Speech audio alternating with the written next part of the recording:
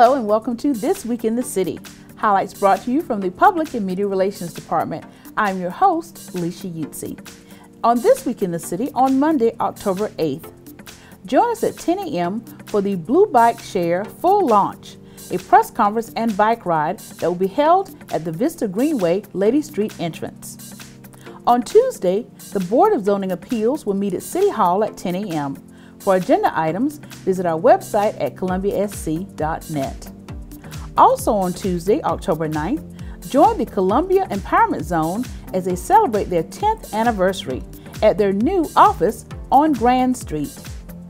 The ceremony begins at 4 p.m.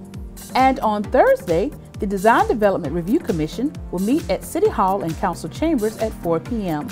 For agenda items, visit our website at columbiasc.net. And on Friday, Columbia Compass wants you to have lunch with a planner at 12 p.m. in the 1300 block of Main Street in front of the Meridian Plaza. Come out and talk to planners about Columbia Compass and Envision Columbia 2036. And on Saturday, as we roll into the weekend, come out for Art Along the Trail. If you need details about this event, call Parks and Recreation at 545-3100 or visit our website at columbiasc.net. And also on Saturday, it's time for Fire Prevention Week, and the Columbia Fire Department will host the Fire Prevention Parade and also, for the first year, a block party. The parade has moved and will travel down Barnumville Road on Saturday, October 13th at 11 a.m.